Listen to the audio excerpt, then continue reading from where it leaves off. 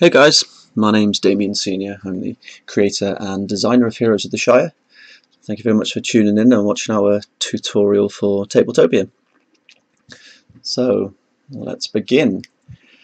When you guys load up Tabletopia, what you'll see is a selection of 5 characters. I'm currently in the blue seat. Let me leave this seat. So you guys can see that we have 5 seats at the top. Got a white seat, yellow, blue, purple and red. Okay, so starting with the white seat, we have the cleric character. You can see this lovely lady here, typical RPG character, cleric, great healer.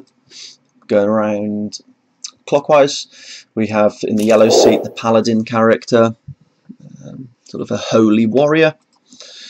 Going over to the blue character, we have the hunter, uses her pets to defeat her enemies in battle.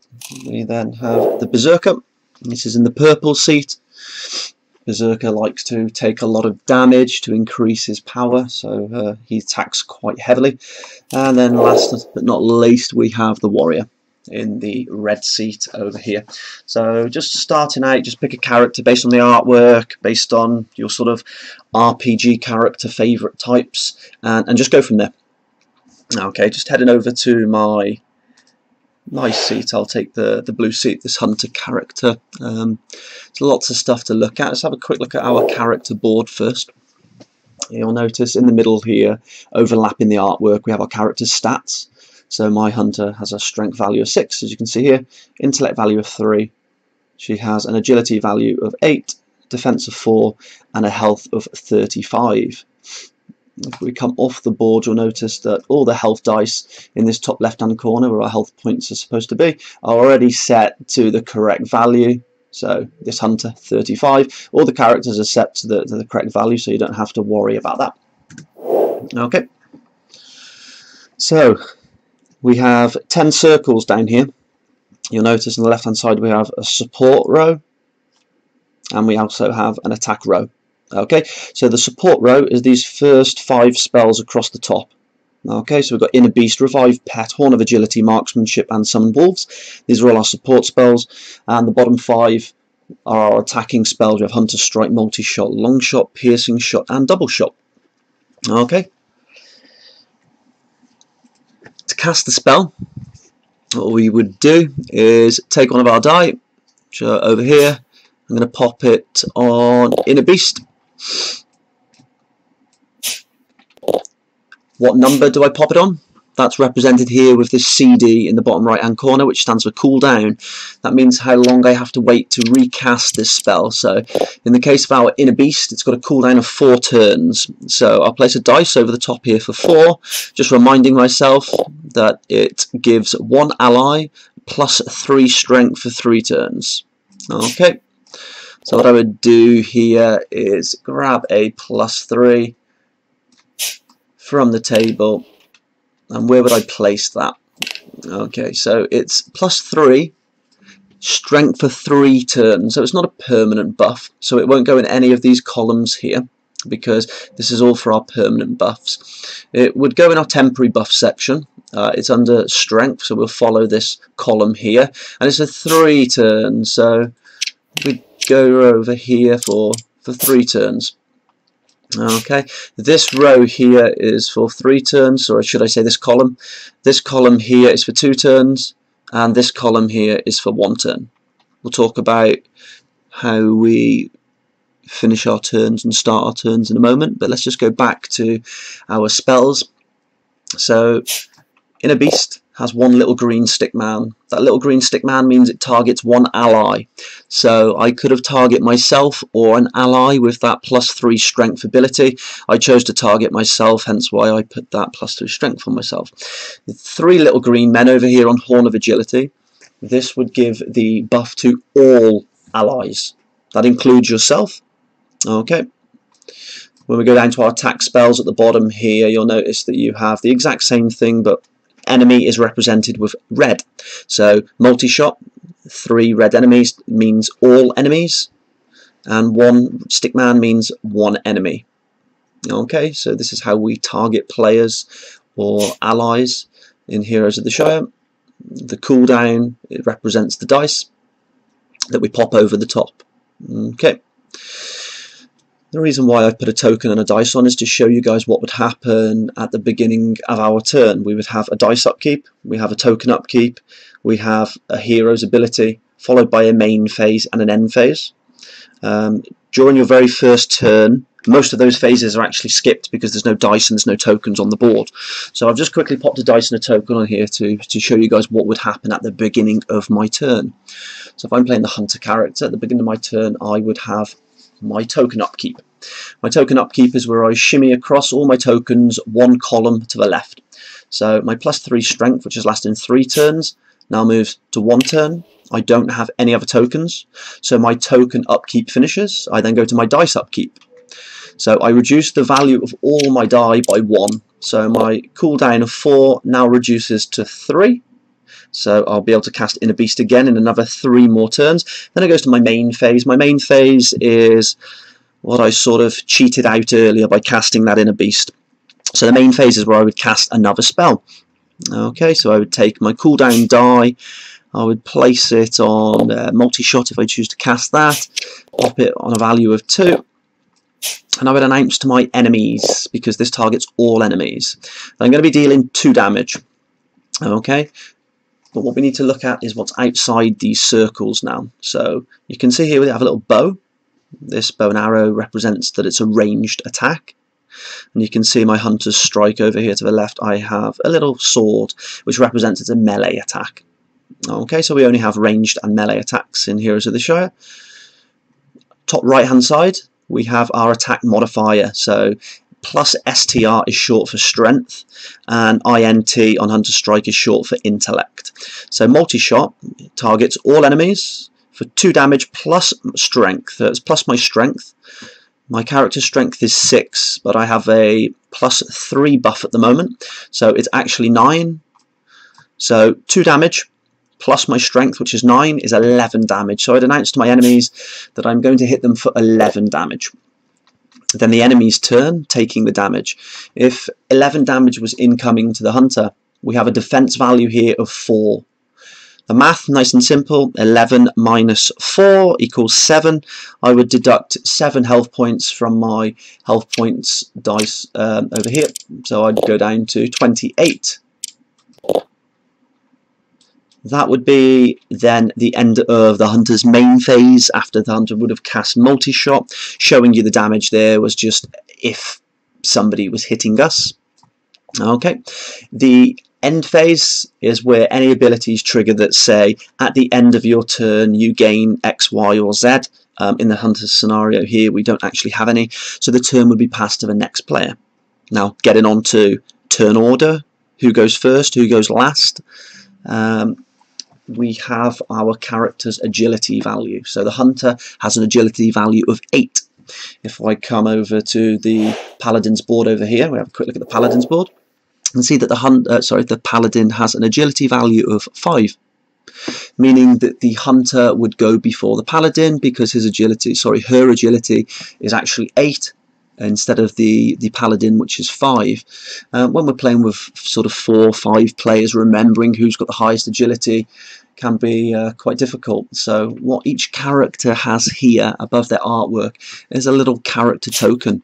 At the beginning of the game, as stated in the rulebook, what we would do is take this little token and we would come over to this turn order card on the table, and we place our characters' tokens in order of who goes first, who goes second, who goes third. So I'll take my hunter token over to here. I should have saved a few more camera angles so I could get around this board a bit faster. So each round you guys can see if it's a 1 versus 1 hunter versus the paladin, we would have the hunter always going first, followed by the paladin, unless the paladin has any spells to adjust his agility value. Should his agility ever go above 8 points, which would swap these guys over if the paladin has a higher intellect value. Okay, going back to our hunter's board. During arena mode, which is the only mode we have on Tabletopia at the moment, you'll very rarely use this permanent buff section. This permanent buffs is predominantly for our story mode, when we're equipping items, loot items to our equipment boards, and action cards sort of giving permanent buffs. A few characters do offer permanent buffs, but the majority of buffs cast from spells and abilities during arena mode are all temporary. So we'll be using these 3 columns here. Remembering, column on the far right is column 3, then column 2, and then column 1. Okay, so that's pretty much your spells. We also have on Horn of Agility here, on the top right hand side of the spell, we have a little dice followed by a little symbol. Okay, this dice means that we would roll the conditions die, and what we're looking to roll is this little symbol here, which is the dodge symbol. Okay, to remind yourselves of what these little symbols mean, each character has a reference card. Okay, you can just have a quick look at any of these abilities, these little symbols on your reference card. As you can see that there's no dodge ability there. You can actually flip this card, and there's another set of symbols on the back, these little icons, and dodge here is a condition that says you roll a die. If you roll a 5 or a 6, you dodge the attack. Okay, so after casting Horn of Agility, the hunter would also roll the conditions die, which is in the middle of the table over here. We've got a little conditions die. We'd give that a roll. That wasn't a very good roll, Tabletopia. Come on, show us. That's better. So it landed on the hex. So unfortunately we didn't land on this symbol, so we do not add the dodge ability to the spell. Okay, there's very little dice rolling of these abilities in arena mode. The reason being is we don't want too much randomness. We would like the arena mode to be quite competitive and based on skill more so than randomness. These little die you will find on a lot of bosses. So during scenario mode, the bosses have a few more dice on some of their spells to add burn to the fire dungeon, or add frozen to the snow dungeon, snow scenario, should I say, for example. Okay. The hunter's ability on the left hand side, underneath the health points, you'll see here that we have a loyal companion ability, and it states, on your first turn, summon a pet to fight alongside you. You can choose from the bear, the bird, or the snake. Once chosen, add the selected pet card to your ability tab. Choose wisely, as you cannot change your pet during battle. So each character has their own unique ability. The hunter's ability allows them to summon a pet. We head over to the paladin over here. Paladin actually has 2 abilities: Divine Aura. All allies start with an extra 4 health points, so that's of course fantastic for team play. And then we have Refraction. Light damage spells all grant +1 damage for you and your allies. Let's have a quick look over here at the Cleric's ability. Her ability, Group Prayer. All allies gain 1 HP, which is short for health points, at the beginning of their turn. Okay, so each character has a nice unique ability to make the gameplay really different for each character. And looking over here at the Spell Mastery board, what is it and should you be using it?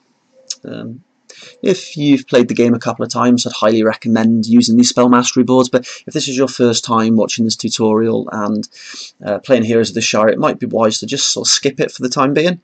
Because what it does is it gives our character an additional 5 spells or abilities, which of course, when you're new to the game, can just be a little bit overwhelming from our experience. So let's have a quick look at the Spell Mastery board. Spell Mastery boards are split into 3 columns. On the left hand side, this little brown column here is called Swordsmanship. That's all 5 of these spells or abilities down the left hand side.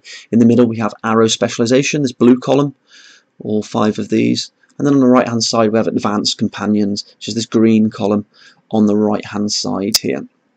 Okay, so in arena mode, all characters start at level 5.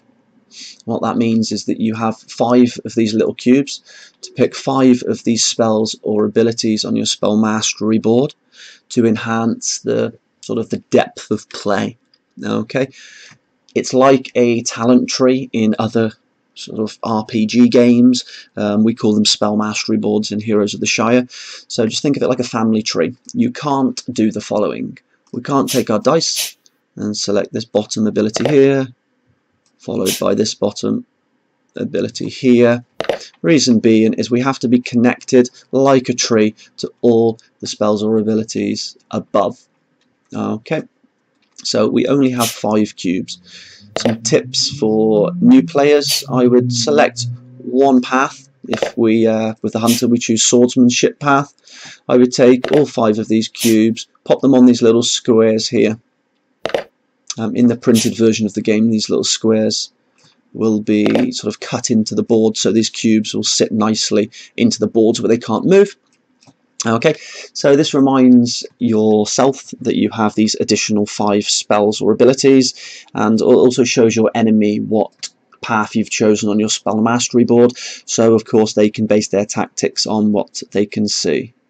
Okay, what's the difference between a spell and ability? So if we have a quick look at our swordsmanship over here, anything inside a circle, so we have these 3 in the middle: double-edged, sharpened steel and defensive parry. These 3 are spells, okay, because they're inside a circle. And then we have swordsmanship, swordmaster, and we have cutthroat down the bottom. These that are just inside the boxes with no circles are abilities. And the difference is, spells you can cast them, abilities are sort of static abilities that you need to sort of remember. So you can see here, swordsmaster, all your melee attacks gain an additional +1 strength. So that's just sort of remembering that if you were to cast double edge, because it's a melee attack here, or defensive parry, because it's a melee attack here, or if we were to cast hunter's strike, because it's a melee attack here, that you would have an additional +1 damage or +1 strength added to that spell. Okay, same for our cutthroat ability down here. All your melee attacks now grant a bleed effect. So those are not things that you cast, those are things that you just sort of remember. Passive abilities, static abilities that are added or subtracted from your play. Okay, these 3 spells here are just like, imagine they're an extension of your main character's board over here. You can cast those at any point by placing your cooldown die on them. Okay, we're almost there, guys. What you'll notice is that each character has a shield token above their health points. Now, in this chosen character for the tutorial, the hunter doesn't actually have any ability or spell to give herself a shield, so she won't actually be using that. So if I head over to the paladin over here, the paladin has a spell over here called Celestial Shield. So he grants 1 ally an 8 HP shield and +1 defense for 3 turns. So if the paladin was to cast Celestial Shield and target himself with the 8 HP shield, what you would do is you'd take a die. You'd take a die and you'd place it on the shield for a value of 8. Okay. So if I quickly do that for you, we've got a 6 and a 2. There are a couple of d20s on the board as well, so it might have been easier in this scenario to grab a d20. So we now have a value of 8 on our shield. Okay, so should we be attacked, any incoming damage now, we deduct it from our shield before our health points die.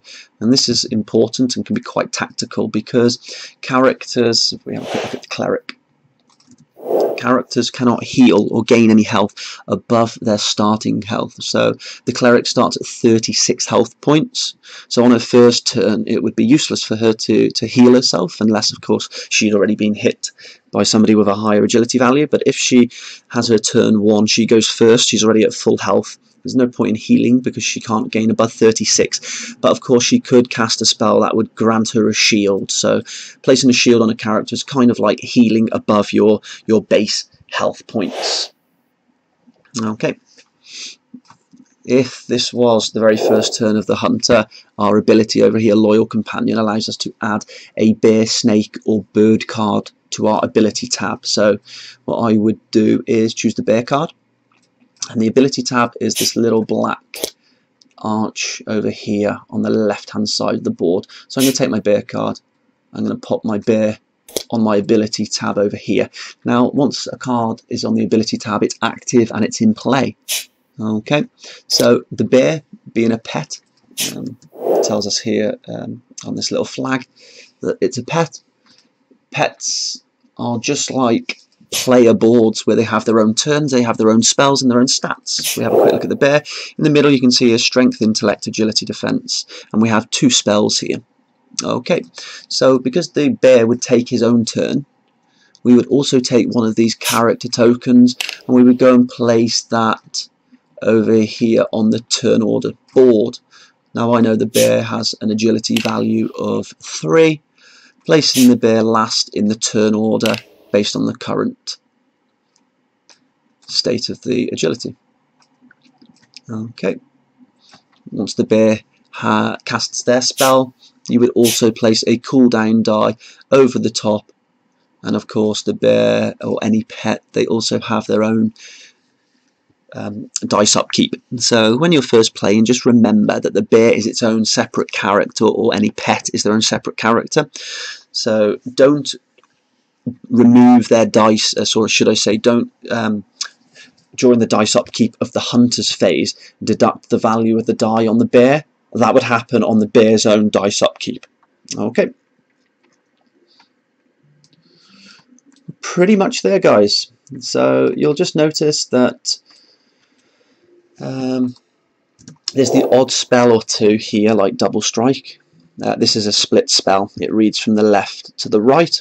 So we always resolve the spell on the left first before we cast the spell on the right.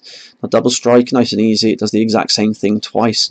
So it would target one enemy, the little red stick man, for 2 damage. The strength modifier over here, so it's 2 plus our strength. Right now our strength is 6 plus the 3 is 9. So we'd announce an attack again, 9 plus the 2 of 11 to one target enemy. Once they've deducted the damage, we would then announce we can choose another enemy if we like. It's just as long as we target one enemy. Okay, for 11 damage again. Okay, during play it's 1 spell per turn, unless your spell specifically says that you can cast another spell this turn. If we have a quick look at marksmanship here, it says the next spell you cast grants, this little symbol is knockback. So your next spell grants knockback and it deals an additional 50% more damage. You can cast another spell. So if we cast marksmanship, we can then cast another spell this turn, allowing us to cast 2 spells per turn. Not many characters can do that, but quite a few can. About 4 or 5 out of the 21 characters will allow you to cast maybe more than 1 spell per turn. Okay, what you'll guys find is in the middle of the board, these are all the sort of the pluses and the negatives, or the numbers. These are all the conditions. You'll find these on some of the spells, and we have this bounty token in the middle of the table, this sort of little monster target. What the bounty is for is the person or the player with the highest health points to start with. In this scenario, if I'm playing against the paladin, paladin's already on 40 health, we're already down to 28, so the paladin would have the bounty token.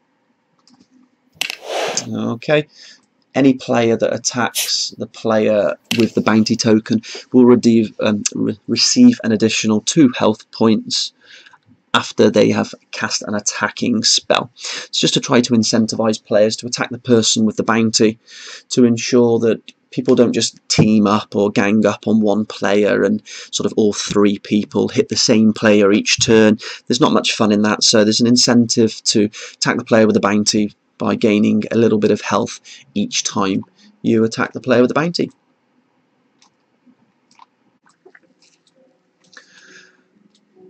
So one other thing to touch on, guys, is moving cards in and out of our ability tab. So if we're looking at the hunter's board here, the warrior's board here, should the warrior dip into defensive stance, and let's say he casts a defensive hold and pops a cooldown die of a value of 5 on this stance here, and then at the beginning of his turn he changes stance and moves this, let me just actually pop the dice on so you guys can visualize it a little bit easier.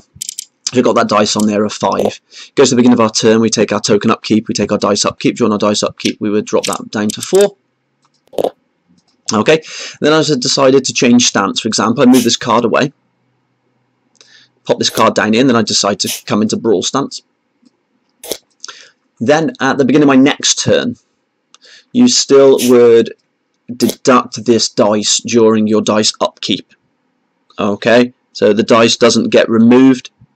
just to ensure that you can't cast some of these powerful spells by just going in and out of stances all the time, that you still do have to wait the full cooldown length of the stances, because stances, like certain totems and other cards, you can just keep changing each turn. One last thing I believe to pick up on, guys, is some percentages.